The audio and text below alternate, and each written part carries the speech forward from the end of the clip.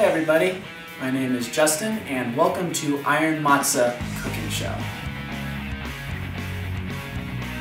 So this is pretty much the staple of what a Jew eats for Passover. Notice how it's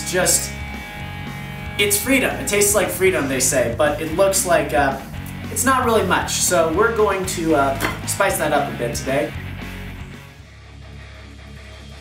Originally, when I thought of let's do Matzah Nachos, I thought, well, let's just do generic nachos and then replace the tortilla chips with matzah. Simple.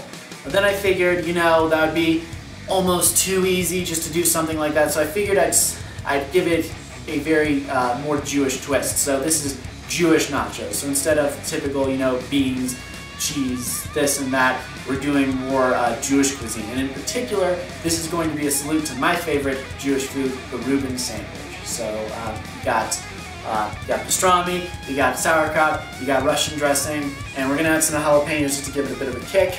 No Swiss cheese this time. We're trying to keep it somewhat kosher. I would argue that, you know, because a Reuben is such a sacred food of our people, that maybe that would be the one time we can't eat meat and cheese, but I assure you that every rabbi, even the hippiest of rabbis, would disagree with me on that. So, we're gonna make some matzah chips now. The way you do that is, should be self-explanatory. You're just gonna break it up. Like, that's all it's gonna be. And, you know, the best part about this is that the chips are going to, they're not gonna be uniform looking, but it's actually kind of nice. It's nice that, like, you'll have one chip that's kind of like a strip and another that's like a weird hexagon-ish thing, and it just makes it all more interesting. So I'm just gonna rip up some chips right now. That should be fine. There are matzah crackers out there in the world. Don't bother. You already have like 18 boxes of matzah in your kitchen. You might as well just use this up. It's about how do I use up all this stuff so I don't have any leftovers after Passover. Use as much meat as you want. You know, don't skimp. You're making this for friends and family, so you want a lot of it. So you're just gonna take your pastrami and you're just gonna slice it up. You know, kind of give it that kind of ground meat kind of look to it. You're just two basic jalapenos, and you're just gonna cut them up. Cut them kind of, you know, small. Small. That's the term I'm using. Tiny bits. Make them small. Don't cut the way I'm doing. This is very dangerous, and I'm just really lazy and don't want to go get a better knife. So now what I'm gonna do is I'm gonna make a very quick Russian dressing. So what we're gonna do is you're gonna take some ketchup, and you're gonna take some mayo, and then you're just gonna put those off to the side and just use Thousand Island dressing. Just use Thousand Island dressing, folks. Like, I'm sick of this, oh, it's fry sauce, it's Big Mac sauce, it's special sauce. No, it's Thousand Island dressing. That's all it ever is, all right? So save yourself some time, get some Thousand Island dressing. You don't need to make a fresh Russian dressing. It's just Thousand Island dressing. Something that annoys me is when you go and get nachos and it's like this pile of chips and then there's this thin layer of stuff on top of it and that's it.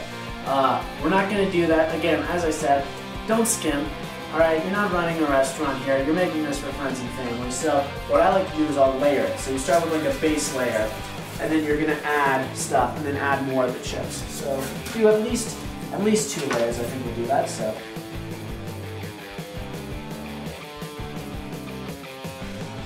that's the real secret, is actually like all the rest of it. If we just had Thousand Island dressing and matzah, it probably would make a great meal too, but we're trying to pretend we're fancier than that. So we all know deep down it's really just the matzah. So next layer of chips, let's do this. Usually when you broil something, you know, it's really just about melting the cheese, or at least that's what all the cooking videos I watch say. Okay? I don't actually read this stuff, but usually you're just waiting for the cheese to melt. We don't have any cheese, because this is kind of kosher.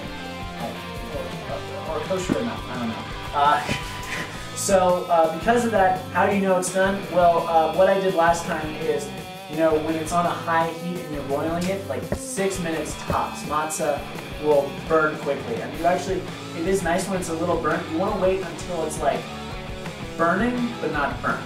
So like when it's just starting to burn, that's when you pull it out. But it should be about 6 minutes. So you'll notice that the Thousand Island actually kind of plays the role of the cheese. It kind of gives that melty look, and then also actually help with the taste as well. Oh, you're doing the shot where it like then comes into focus? Nice. Put that on. If you have a family member that doesn't like sauerkraut, don't pay attention to them. There you go. Finished product.